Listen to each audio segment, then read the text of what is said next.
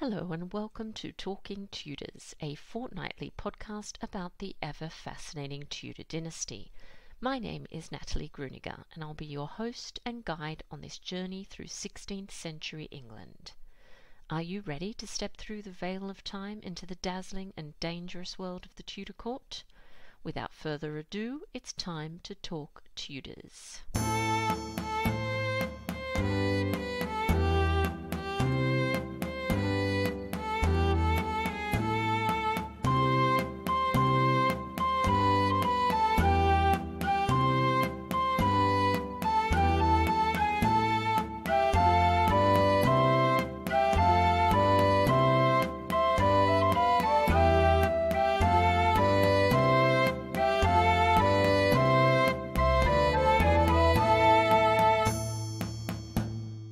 Hello everyone, welcome back to Talking Tudors episode 80 and the final instalment of our All Things Boleyn series. I'm your host Natalie Grueninger and I'm so glad that you could join us. As always, before we start, I'd like to acknowledge and thank the wonderful listeners who continue to support this podcast via Podbean, Patron, and thank everyone who's taken time to rate and review the show.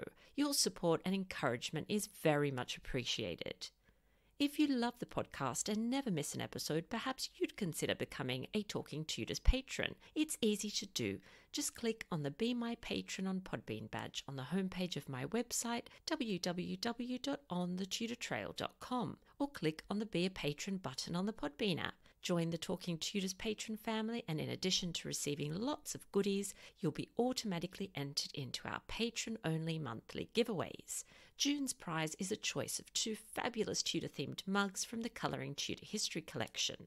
Visit colouringtudorhistory.com to view the range, and a big thank you to Catherine Holman for sponsoring this wonderful prize. Now, on to today's episode. I'm thrilled that joining me on the show to talk about Boleyn Treasures is James Peacock. James's fascination with the Tudors, and in particular Anne Boleyn, started in childhood when he visited historic sites including Hever Castle and the Tower of London. At a young age, he was introduced to Anne of the Thousand Days and BBC drama Elizabeth R, and from there his love grew. After moving to Sydney, Australia in his teens, he began his career in youth and community work. James continued this career after moving back to the UK, but his interest in the Tudors came back to the forefront again in his early 20s, and from then on, James has been researching in a more in-depth basis, and in 2014, he created the Anne Boleyn Society, a social media platform providing historically accurate information about Queen Anne, her daughter Queen Elizabeth, and other aspects of the Tudor court. With accounts on Facebook, Instagram and Twitter, the Anne Boleyn Society serves more than 20,000 members. For the last 7 years, James has been working as a state apartment warder at Hampton Court Palace. His duties there include caring for the precious artefacts and paintings, bringing the rich stories of the palace to life, and occasionally opening and closing the visitor routes. My conversation with James straight after this musical break, courtesy of singer-songwriter Karliene. The song My Mother's Daughter is from Karliene's best-selling album, inspired by the life of Elizabeth I.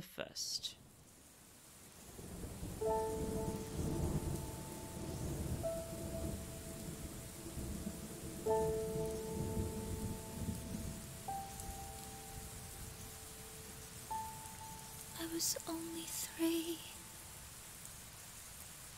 the day he took you away from me.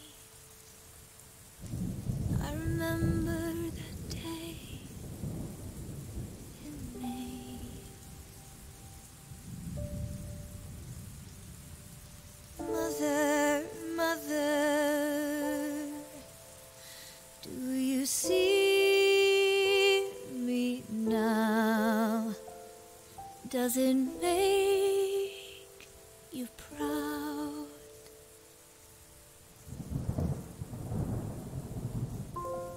I didn't let you define me, but I kept you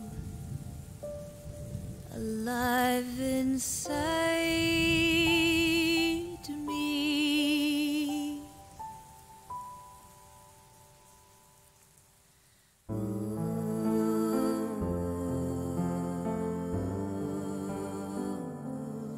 Gloria.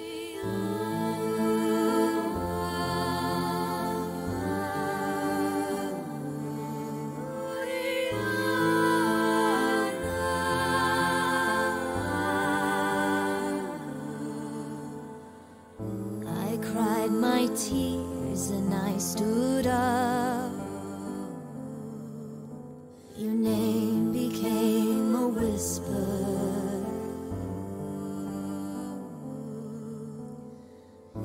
Except deep down within my heart, I am my mother's daughter.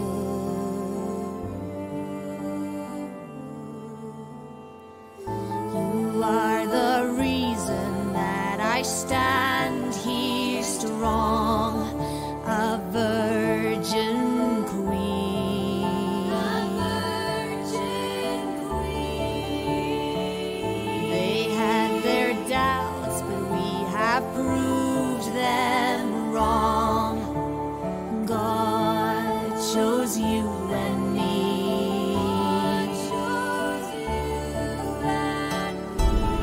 Now they call me Gloriana. It echoes through the tower.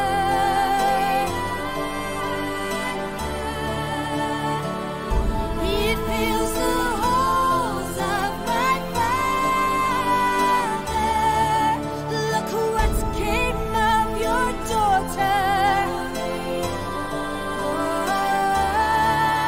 I am my father's daughter. Like the moon. I am my father's daughter. I am my mother's daughter. To be true. I am my mother's daughter.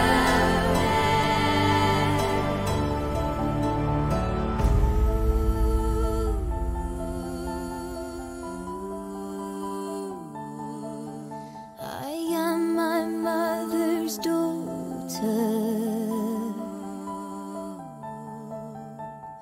Everything is for her.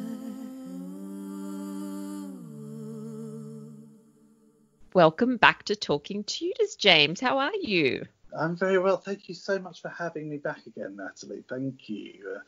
Oh, it's so wonderful. Thank you. Now, it's actually been a year since we last chatted about Anne Boleyn on the podcast. And for any of our lovely listeners, that was actually episode 32, if you'd like to have a listen to that episode as well. But since then, we've had lots of wonderful new people find the show. So would you mind, James, just introducing yourself to our listeners and telling us a little bit about your background? Yes, of course. Yeah. First of all, I just want to say I hope everyone's doing well at the moment and all the family and loved ones and everything. Obviously, at the time of recording this, we're just still in lockdown at the moment. So who knows if we've come out of it by now. Yeah. This has been fingers crossed. But yes, hopefully it's now just very on its way to becoming a distant memory for everyone. The Anne Boleyn Society, basically, I set it up in 2014, so about 6 years ago now. Gosh, time does fly. It does.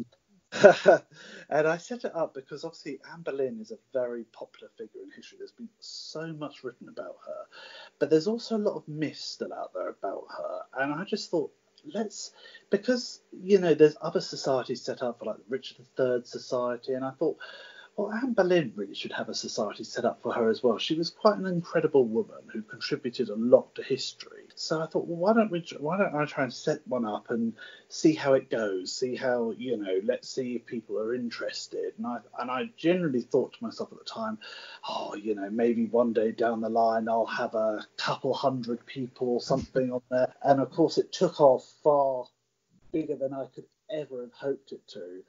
And that's all thanks to obviously your support, Natalie, because you were there right before the beginning and everything as well. And so yes, and obviously it's grown on Facebook, Twitter, and Instagram. I've obviously been very fortunate to be involved in lots of projects and stuff since then, and obviously with all things Boleyn as well with this, and on Talking Tudors.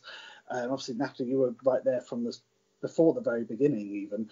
I think you were one of the first people I ever contacted. So it's been an incredible journey, and so that's kind of why I set it up, really, and been very fortunate to have so many people join since then. Well, James, I love supporting your work because it's just a wonderful site, and I think lots of listeners that are listening will probably be familiar with your work on Facebook and Instagram. You've got a huge following on Instagram, and I know how long it takes to create that sort of content that you come up with. So thank you very much for everything that you do as well. It's really wonderful. Now, James, the topic for today's All Things Boleyn conversation is Boleyn Treasures. So let's dive right in. What are some of your favourite Boleyn artefacts? Okay, so first of all, I'll make an apology because this question, my answer may go on forever. So there are so many incredible artefacts connected to Anne Boleyn still, and I think people don't often realise just quite how many there are. And some of my favourites are actually at Hever Castle, which is a beautiful location in itself. I encourage everyone who ever gets a chance to go there. If you're coming over to England, I consider it one of the most important places you must visit. It's not too hard to get to from London as well, actually, despite, it seeming to be quite out in the country. But it's home to 2 Book of Hours that were owned by Anne Boleyn, and they connect us so much to her story. And so there's so much that we can tell from her personality, just from those books themselves.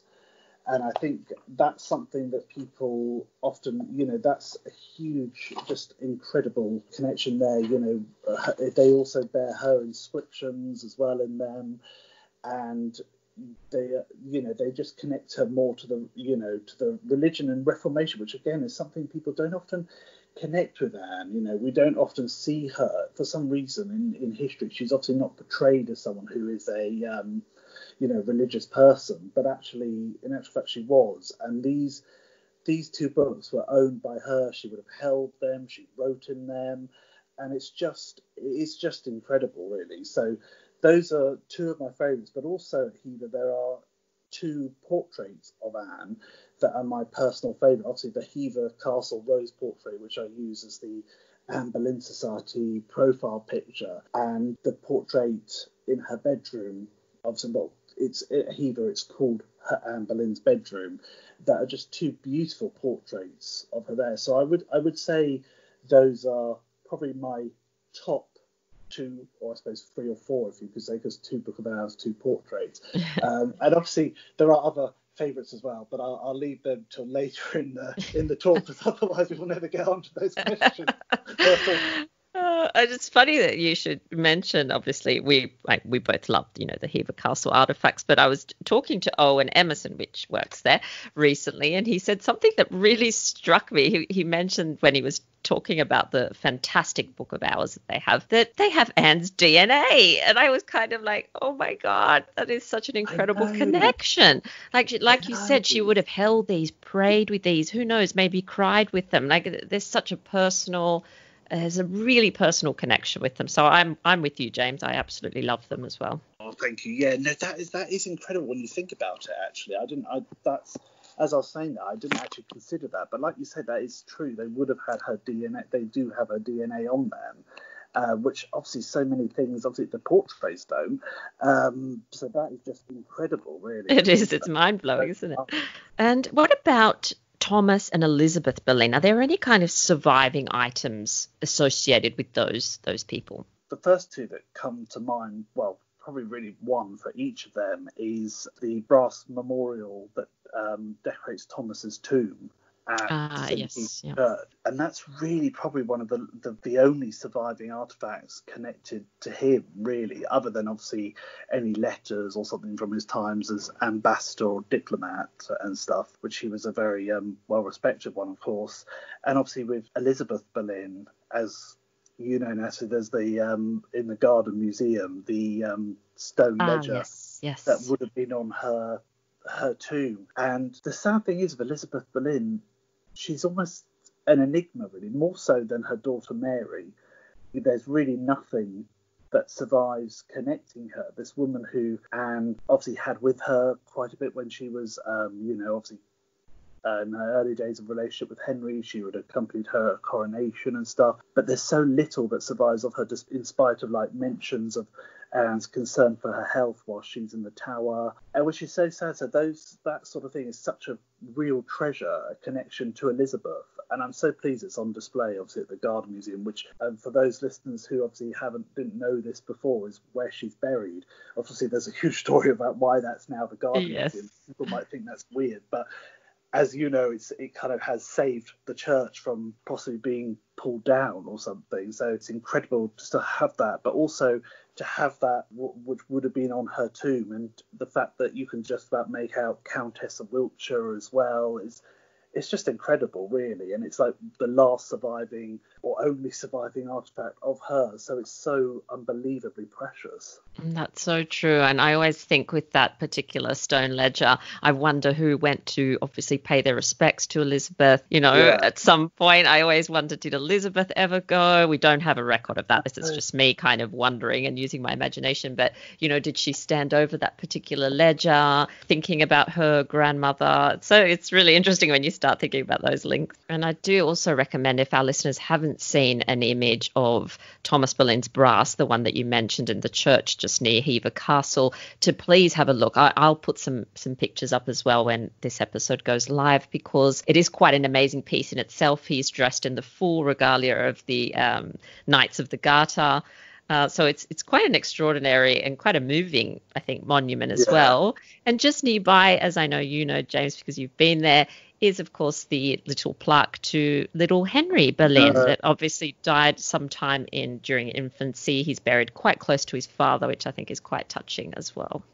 Absolutely. I mean, the church is it's a stunning little church, as you know, and it is, whenever I visited Hever, I'd call into that church first to pay my respects to Thomas, and there's only been one time, actually, which was one time when I went during half term about a year and a half ago, October half term, that it was actually busy in there. When I say busy, I have more than 5 people in there, which I considered as busy, because every other time I visited, I'd pretty much been the only person in there. So and I think, like you said, people go to Hever and they don't necessarily go to that church, which is a shame, because there's such a huge connection. The Boleyns would have frequented that church all the time, and it's just incredible, really. It is. It's very atmospheric. Now, James, I wanted to ask you about another artifact that people may have heard of in a church called St. John the Baptist Church. And I hope I apologize if I'm not pronouncing this correctly, but in Cirencester, I hope that's right. And it's a silver cup and cover. But what's really interesting is that it's adorned with Anne's falcon badge. What can you tell us about this particular item? Yeah, well, first of all, I would say don't worry about the pronunciation of words, because my pronunciation of most words is completely wrong. Most of the time, I'm always getting it muddled up. So the Boleyn cup it's got a rather sweet little story to it, actually, because there's a possible connection to Anne's daughter Elizabeth with it as well. So yes, it's made in 1535, obviously the last year that Anne is queen, and it's made of silver and gilt, and at the top is Anne's badge of the falcon on Treason, which obviously listeners may know was Anne's symbol as she was queen. According to the church, or really there's 2 sort of theories about this. There's one that when Elizabeth became queen, or even before she became queen, the cup was passed to her and in her possession, and then she gave it to Richard Master, who I should also say was Anne's physician, and he gifted it to the church, where it's been ever since. But there's also another theory, is that Anne actually gave it to Richard Master herself after he had cared for her daughter Elizabeth. So either way, it's got a huge connection to Elizabeth as well, which is actually quite sweet, because I'm particularly interested in how Elizabeth would have remembered her mother. And yes, we don't have many documented reports of her speaking about her mother, but there are a lot of little clues here and there, which I could go into for hours and hours on end, about how she remembered her mother and certainly keeps it. And I know there's a later question coming up on this, so I'll hopefully not go too much off track before then. But yeah, that's a beautiful sort of connection there, and it's a beautiful cup itself, really, and it's just incredible. And one of the last few surviving artifacts that Anne would have actually have owned that still survives today. Yeah, that's amazing. I haven't seen that one in person yet, so I'm hoping next time I get to England, that'll be on my one of the stops on my travels. And now there's another item, also a silver gilt item, and if you're listening and you visited Hever Castle, you may have seen a clock there, and it's known kind of as Anne Boleyn's clock. That's actually a replica of an item in the royal collection, a silver gilt clock known as Anne Boleyn's clock. So what do we know about the provenance of this particular item? The one at Hever, obviously, is a beautiful little clock and something, like you say, it's a replica, and it's described as a gilt bronze wall-hung clock with striking movement with a single steel hand, and it's in a square tabernacle case. I hope I pronounced that right. I do apologise. And it's also got this surmounted by a leopard holding a shield with the royal coat of arms and garter. Now, the leopard was also a symbol that Anne herself used during the time that she was queen. There's a report that the clock was given by Henry to Anne on the morning of their marriage, according to the Royal Collection, at least, which, in case anyone doesn't know, the Royal Collection is actually, the Royal Collection Trust is artefacts and paintings, things that are owned by the Queen and held in trust for the nation. So according to them, they say that it was given by Henry to Anne on the morning of their wedding in 1532. So there's obviously, as you know, Natalie, two conflicting dates given for their marriage. So it's most likely that Anne and Henry would have had a marriage, I believe, so in 1532, particularly when you look at, for example, when Elizabeth was born in September 1533. So that's the story behind it for the Royal Collection.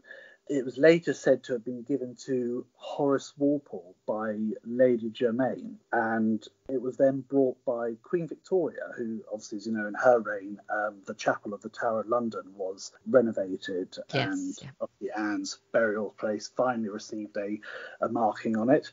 And Queen Victoria actually bought it at the sale of Horace Walpole's collection at Strawberry Hill in 1842, and so yes, in the Royal Collection today, and obviously the replica is at Hever Castle. It just looks absolutely stunning in the pictures of it, and obviously I really hope to see it in person one day. There's so much detail on that very clock there, and it's an incredible, well, one of the gifts, as we know, that Henry must have given to Anne at some point in their relationship. Yeah, it is a beautiful item, and a lot of the items in the Royal Collection you can have a look at online. I think sometimes they don't all have images, which is a bit frustrating, but I'm pretty sure there are images of that one online for people to have a look at. Now, the other thing that I know both you and I love, James, are letters, of course, written by the Tudors. It is amazing to think of them there at their desk, scratching away. So there's a particular letter that I really love, and I think you do too. And it's a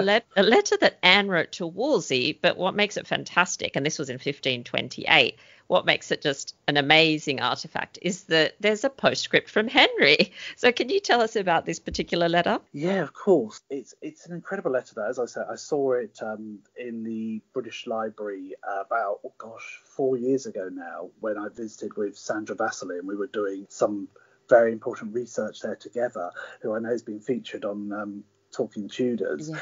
And this letter was actually on display at the time. I'm not entirely sure if it still is, because, as I say, 4 years, and I haven't visited since, which I know is terrible.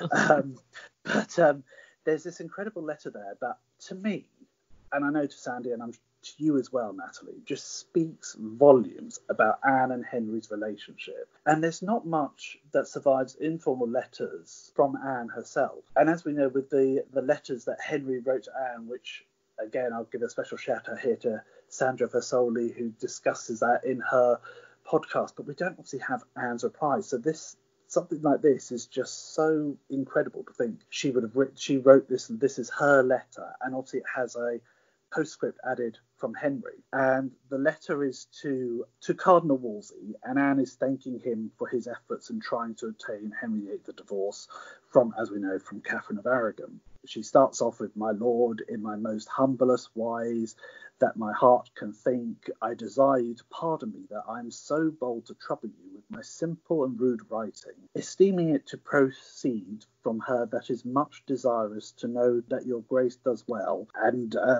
she goes on to say, as I perceive by the bearer that you do, the which I pray God long to continue, as I am most bound to pray. For I do know the great pains and troubles that you have taken for me is never like to be recompense on my part, but alone in loving you next unto the King's grace above all creatures living. And I do not doubt but the daily proofs of my deeds shall manifestly declare and affirm my writing to be true, and I do trust you to think the same. My lord, I do assure you, I do long to hear from you news of the legate, for I do hope, as they come from you, they shall be very good. And I am sure you desire it as much as I, and more, and it were possible, as I know it is not, and thus remaining in a steadfast hope, I make an end of my letter, written with the hand of her that is most bound to be your humble servant, Anne Boleyn. But then underneath that is a postscript added by Henry, and how he starts this and what he writes there is just incredible. And he says, the writer of this letter would not cease till she had caused me likewise to set my hand, desiring you, though it be short, to take it in good part. I assure you that there is neither of us but greatly desireth to see you, and are joyous to hear that you have escaped this plague so well, trusting the fury thereof to be past, especially with them that keepeth good diet, as I trust you do. And he obviously goes on to wish him good health and everything. But that to me just speaks volumes of their relationship right there. And I just love the way he says that, you could just imagine Anne, saying to Henry that he had to add a postscript as well. He had to add something to the letter, and she would not cease until he did that. Something about that simple, small sentence there, to me just speaks, as I keep saying, I know I keep waffling on, speaks volumes of their relationship right there. Like, they work together as a team, particularly in those early days. And I know that people are going to have different views and everything on Anne and Henry's relationship. Oh, she was an obsession to him, and everything. Like, did they really love each other? Didn't they? I think seeing that just, to me, speaks out that they work together as a team. And that letter, that little letter that survives, that, often gets, mentioned in the books, biographies, but doesn't get given too much thought. There's something about, so it's incredible, really, that how something so small a sentence can just speak out so much across the centuries to us today. I absolutely agree with you, James. I think especially when we consider that Henry disliked writing, he was very reluctant to handwrite, which is why his love letters to Anne Boleyn are so incredible, and also why this letter is particularly fantastic, because it, as you said, speaks of not only Anne's character, which is comes through very clear, but also of how comfortable they were together. Their relationship at this point, you can tell they were comfortable. She was able to badger the king in order to get him to write. I think it's lovely. I think it's such a lovely vignette and a very revealing one too. Yeah, when you take into account reports, even after they were married, about how, yes, they would have these passionate arguments, but then they would passionately make up afterwards, and they would often be together, and particularly around this time as well, like she would be with him when Wolsey would visit him and stuff. So they really did work as a team quite a lot. And I think, looking back on hindsight, obviously people, understandably always look at how it all ended, why it all ended, and that's a whole other mystery in itself. But we mustn't forget, particularly on those early days, and to be honest, right up to near the end as well, just how closely they worked together at times as well, and how strong their relationship was. Absolutely, and it shows Anne's perseverance, doesn't it? Indeed it does. And just as a note for our listeners, if you're wondering about the very overly flattering language, this was the style of Tudor letters. They were, if you were trying to obviously get something from somebody, they were overly flattering. So we can't really read too much into Anne's relationship with Wolsey, because this is how they spoke to one another in letters. So it's really interesting though, isn't it? Absolutely, and I do apologise for going off on the tangent with the letter there. If there's any chance to mention their own words, I very quickly jump on that bandwagon. And honestly, it is one of my absolute favourite items, and I have shared a picture of it before, and I'm going to do that again just so that everyone gets to see it, because it's interesting to compare Anne's lovely handwriting to Henry's kind of boisterous, larger than life handwriting. It's really interesting. Now, James, the British Library, you've just mentioned that letter, but it's actually home to quite a number of treasures, including Anne's illuminated Book of Hours, and also a book that was translated by George Boleyn, in which he's inscribed it as well. But there's another fascinating item that you've come across, and it's a genealogy of Elizabeth I. Can you tell us about this?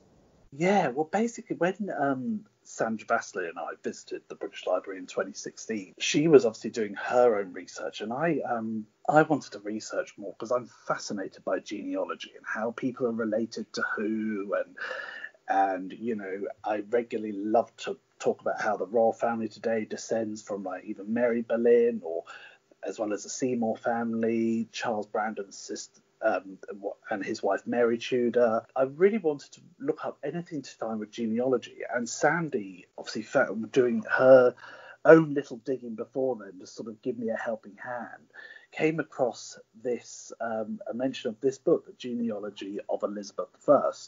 They do, on the British Library website, they do have a couple of images of this, but it doesn't do it justice, and my description isn't going to probably do it justice either, because it is just incredible. The illuminations on the pages were just exquisitely designed. Basically, it traces Elizabeth I's descent from Robert, or as he's known in the book as Rollo for some reason, 1st Duke of Normandy.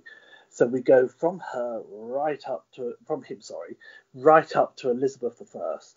And so, as you can imagine, it's a pretty big book. Yes. So there was a lot of clicking through pages and everything, and it was so beautifully done, because it sort of starts each page sort of starts on the left-hand side, and it's done, and it branches off like a tree going off, and there's little images here and there of the next person and the descendants, and it goes on right up, as you can imagine, to William the Conqueror and stuff, and the other kings and queens and everything in there, and then it reaches obviously Henry and Elizabeth. However, before that, I'll say that Sandy and I were eagerly looking through this book. We were getting quite excited as it's coming to the pinnacle, as it were, of the genealogy book, and we were thinking, what's it? The portraits of Henry and Anne and everything, and how nice to see that. We got to the page, and I have to say there was a slight disappointment because it doesn't have a portrait of Henry and Anne. Oh, I know. However, there is something else that really, to both of us, that really struck out, and it's how Anne in particular is described. And I will read out actually how she is described on this. And once again, I do apologise, everyone, but I'm about to delve into another description here, written in the Tudor style, as it were. So obviously, first of all, I'll just mention Henry is described obviously as the most excellent and victorious Prince Henry VIII was crowned King of England and France and Lord of Ireland in the year of our Lord 1509. But it's Anne Boleyn's description that to me really kind of was like, wow. Because often, as you know, Natalie, even today, people can be quite dismissive of Anne. They treat her as the mistress, or they don't believe she was the actual Queen of England. They feel she displaced Catherine of Aragon. And even, obviously, back then, Anne came under a lot of attack. There were a lot of things written about her that wasn't overly nice, particularly, obviously, in the years after her execution, in the reign of Mary I as well, when she was trying to re-legitimise her parents' marriage for her own legitimacy. And a lot of people often focus on the fact then that when Elizabeth comes to the throne, she doesn't do what Mary does. She doesn't introduce her own laws or anything to try and repeal the Act of Succession of 1536 that declares her illegitimate. However, this description here, to me, speaks of why she didn't do that, because I think in her own way, and this, even though this book was made for her, it emphasises on why Elizabeth herself believes in her own legitimacy and her own right to the throne. Obviously, there's another reason as well, which I'll mention a bit later, but this description of Anne here is is incredibly flattering. So it's quite nice to actually read something that is quite flattering to Anne. And it describes her as the most gracious princess, Lady Anne, Marquis of Pembroke, the first wife to King Henry VIII, was crowned Queen of England and France in AD 1533. Now, there aren't many descriptions of Anne as the first wife, and obviously that we naturally do feel very sorry, therefore, for Catherine of Aragon as well. But that, to me, really struck out. And then, furthermore, the way Elizabeth is described as well as the right, virtuous, and most noble and godly Princess Elizabeth, the sole daughter and heir to the high and mighty Prince King Henry VIII, was crowned Queen of England, France, and Ireland in the year of our Lord God, 1558. And that, to me, was like, wow. Yes, take that, Mary, hey? I know, indeed. That was Elizabeth's own little way there of, saying, nope, I believe in my own legitimacy, because I think she did. And I think also, as you know, in her coronation procession, she had, because there's so many things with Elizabeth, and I said this is something that I'm quite interested in, is how Elizabeth sort of remembered her mother, because obviously in history we hear, Elizabeth never thought of her mother and all that. But I think there's certain things that we can see that she did. And another one, obviously, is her coronation procession. One of the first pageants is the Pageant of the Roses. At the first one in Grace Church Street, there's this 3 stages set up that showed her descent from Henry VII and Elizabeth of York, and then Henry VIII and her mother Anne Boleyn, and then her herself at the top. And that's something she herself would have approved. So it's very clear that she herself believed in her own legitimacy here. And this was her this was her secret way, I feel, of her saying that. And I think this genealogy book is just absolutely incredible. But as I said, there are a couple of images on the British Library website. They don't quite do it justice, and neither is my description of it as such. But the book itself was just one of the most beautiful things I've ever seen. Yeah, no, I think you've definitely done it justice, James. I can hear the excitement and the passion in your voice as you speak. And it is difficult to describe these experiences, isn't it? Because it is an emotional connection that happens at the time, and it's difficult to put into words. But you've done a fantastic job. I need to see that item now as well. Oh, thank you very much. Yeah, it's just incredible. And obviously, unfortunately, because you can't take pictures of it either as well, which is a shame. But yeah, it's just an absolutely incredible thing. But it was thanks to obviously Sandy, who had already had the clearance from the British Library. So when I got my pass and I was able to go in, she was the one that handed out. Obviously, these things they don't hand out to just anyone. No, of course. There's a whole protocol behind it and everything when they do. So yeah, it's just absolutely it was just an incredible experience, and one of the best days ever. I just came away there, my head was just spinning afterwards, and thinking about it now just sends it back into a spin as well. Oh, wonderful. Well, perhaps that's one of those items that they may digitize in the future, and we may get to kind of digitally leaf through it. That would be wonderful. Yeah. Now, connected to Queen Elizabeth and her mother, one of my favorite items, James, is Queen Elizabeth's locket ring, which actually contains 2 miniature enamel portraits. One is of Elizabeth in around 1575 is what is thought, and one is of an unnamed woman wearing a French hood and a costume of definitely Henry VIII's reign. Now, there is debate surrounding the identity of this particular woman. My personal opinion is that it's of the Queen's mother, Anne Boleyn. What do you think, James? I completely agree with that.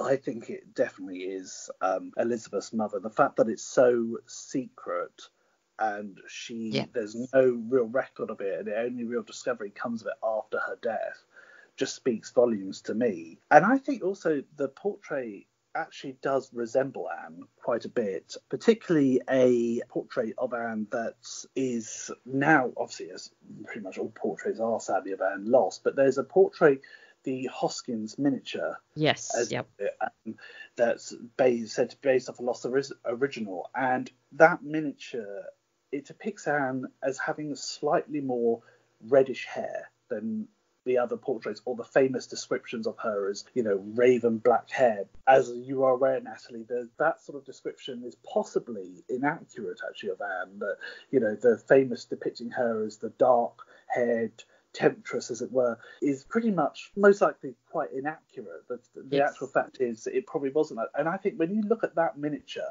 plus the locket miniature there's such a resemblance there that I think, actually, yeah, because people do often comment on the hair colour in that locket ring, and I think, well, actually, when you compare the Hoskins miniature to that, I very much am of the belief that is Anne. Absolutely. And I think, just to clarify for anyone listening, these are tiny, tiny little portraits. So if you can imagine a ring that has a hinged locket. So it was very private, very hidden, said to have only been discovered after Elizabeth's death. So the other argument, I suppose, is that it's a portrait of a younger Elizabeth. But you have to ask the question, why would Elizabeth, even being Elizabeth, have a portrait of herself and of her younger self and keep it quite hidden? And Absolutely. Just on the hair colour, that's really interesting, James, because I'm just sitting here looking at Anne's National Portrait Gallery portrait, the one that most people know, and the hair is brunette in this portrait, and it does have some streaks of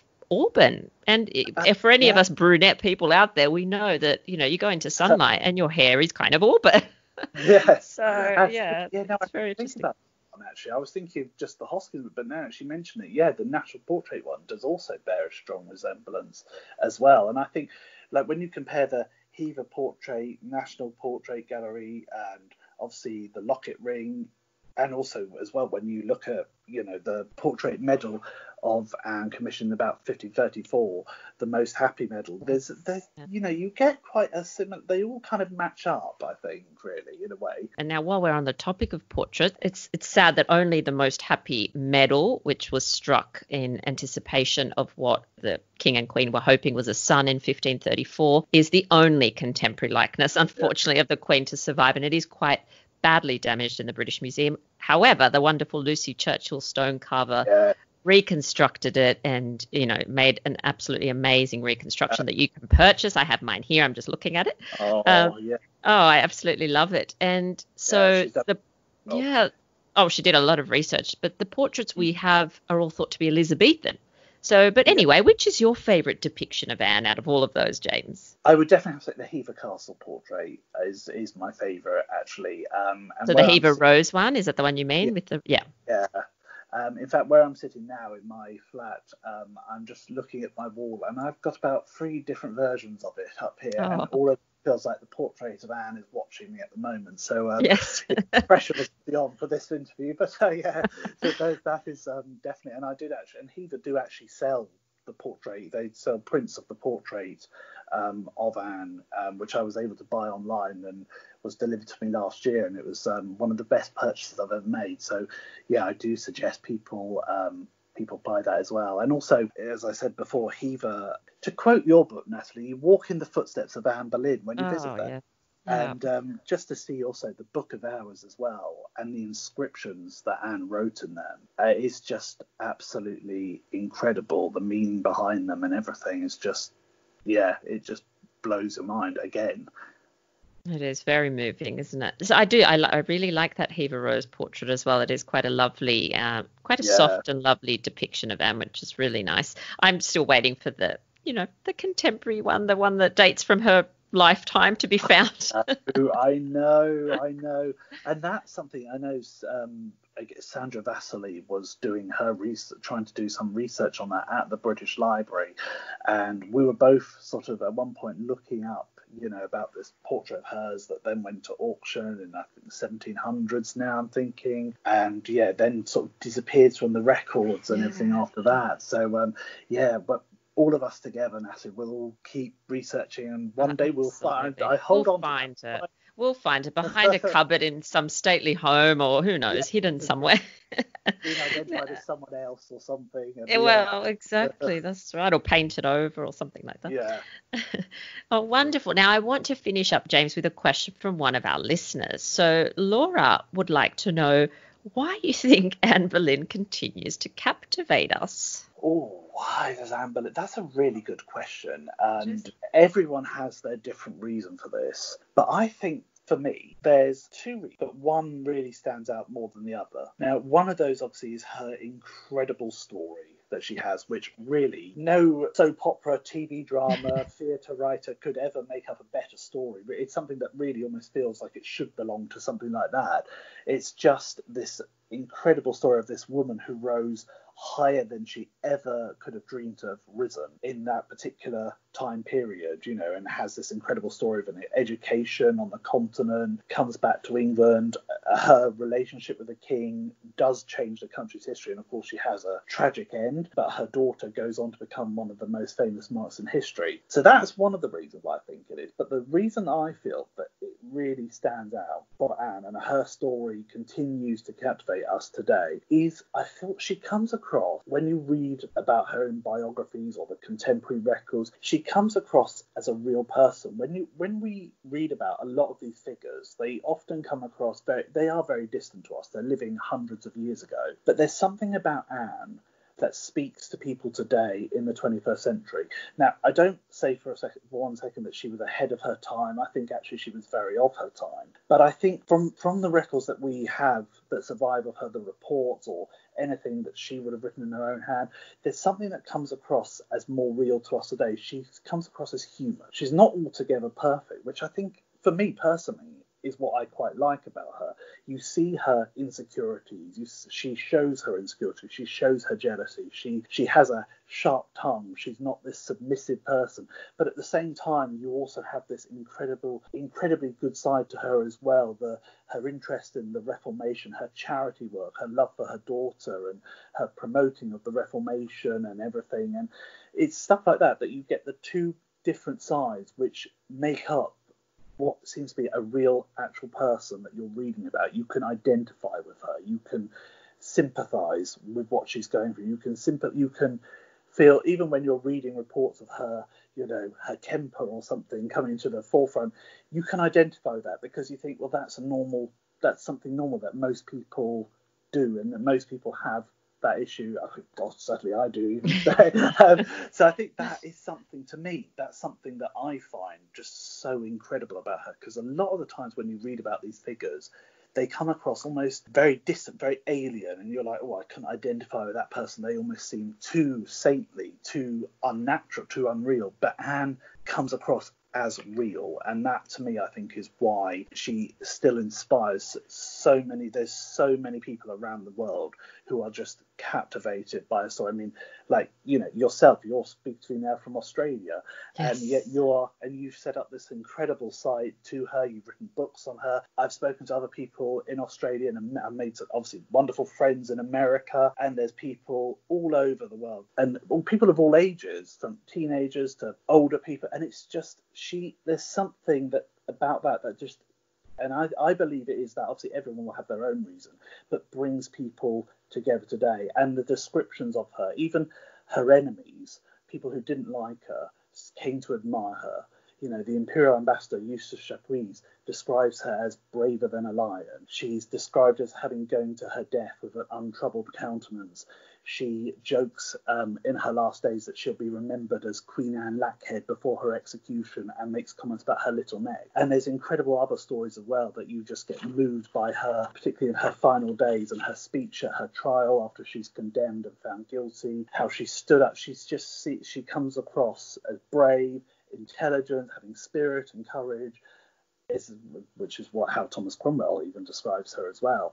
Yes, so that to me, and I'm just having to shut myself up right now on a tangent, but that to me obviously is why she does speak out to people around the world today. It's just incredible.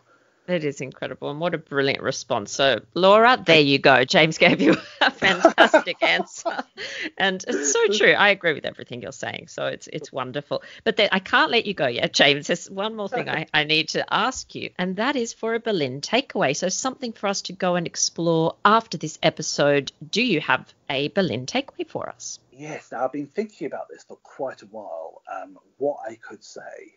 Now, obviously, I will say I hope people will go and do sort of look up all these items we've talked about, because that would be incredible for them to go and even try and see images of, like, the Book of Hours at Hever, her inscriptions and everything, which are incredible. But to me, and I hope you don't mind this, Natalie, but I've come up with two No, I don't mind at all. I hope that's okay, because I was thinking there are two equal here. Obviously, we've mentioned Hever, but another beautiful location connected to Anne is Hampton Court Palace. Of course, And yes. there is so much there that connects to her to this day, from the Great Hall, which still has her falcon in a glass case, to the H&A, is that original and stuff question. But there's also, if you walk around the gardens there, not far off from the Privy Garden, near where the Grapevine is what used to be in the Tudor times the pond gardens. And we know from records that Anne loved the fish from the ponds, and Wolsey actually sent her fish from the ponds to sort of keep in her favour, as it were. He was sending that off to her. Now, unfortunately, the fish ponds don't quite survive today in the way they used to. The gardens have changed an awful lot over time, still very beautiful. But as you're walking around there, you just get an incredible feel of that place. And I would suggest to people to go and do that, because it's quite, and just imagine the workmen or the gardeners taking fish out of the ponds to send off to this lady who is very close, obviously, to the king, and the whole country is on the verge of change. And you just imagine that period itself, which is just, you could just picture that and try and get that image in your head and put yourself back in, say, 1528, 29, as it were, when those fish are being sent to Anne, and how the country's on that cusp of change, and Anne's and her rise, and sort of, that's what I quite like to think about as I'm walking around there, and just imagining all the different ponds and everything. But the other one as well is the musical Six. Oh, yes. And I'm quite a big fan. I've been to see this a couple of times, and I absolutely love it. Now, it's very tongue-in-cheek, and it's not for everyone, I'll admit. All the wives have quite incredible songs that take them apart from each other and, give them their own sort of character. Anne's song is particularly tongue-in-cheek, and I love it because it's like, the words that she sings is "sorry, not sorry for what I say." That's right. I don't mean to hurt anyone, which I quite like, because I think that's very much Anne there, and I could just imagine her thinking that. I think, God, this really is Anne. This song I think she'd quite like this. But I also love the song at the end, when the wives sort of come together, and basically the idea is, don't go there. I say this to people: don't go there feeling you're going to hear a sort of history lesson. It's very amazingly, it's incredibly actually accurate. A lot of it, what they sing, is tongue-in-cheek, but they mention stuff like the Reformation and everything like that. And Catherine Parson mentions, that she studied scripture, had a woman paint her portrait, and wrote parts and meditations and things. But the last song sees all the wives come together and say that they want to be seen as not just part of Henry's story and part of this famous rhyme, but as individuals themselves. And also it sees them come together as a group. And I quite like that, because I feel that a lot of time people put, particularly women, and particularly even the wives, people feel they have to choose a favourite. Now, I have to say, my favourite is Anne Boleyn. I do feel most drawn to her story, but that doesn't mean to say that I have any dislike or anything, or any less admiration for the other wives, as I know you do as well, Natalie. And that song to me, I just love, because I remember listening to that song. It's very fun. It's a fun pop song. It's something for you to. It's a good hour and a half, 2 hours of escapism, listening to the soundtrack or going to see the show, and you come away just feeling quite uplifted, and you feel like, actually, the wives aren't just connected to Henry and part of this rhyme, as it were. They also are their own figures as well. And it's done in such a fun way, and I think it promotes a really good message. So I would definitely tell people to go and listen to that. Yeah, I'm so glad that just before all these kind of restrictions came in, I was able to see the musical at the Opera House here in Sydney. Oh, it was so, so wonderful. And I took my husband with me, and we're not really huge fans of musicals, so I was a little bit but I have to say they were the best couple of hours I've had in a long time. We danced and sung, and it was absolutely fantastic. So even if you're not a huge musical fan, it's still a great show. And the soundtrack is a lot of fun. Absolutely. Like you said, I was a bit unsure what to think when I first saw the poster of this and heard doing this. I was thinking, oh, is this going to work? That's right. And I went to it and I thought, you know what, I'm going to just go there with a very open mind, and which is quite hard for me to do, because I can be very instantly like, oh, that's not accurate, oh, that's not right. Yes. I'm going to go there with an open mind and just accept the show for what it is.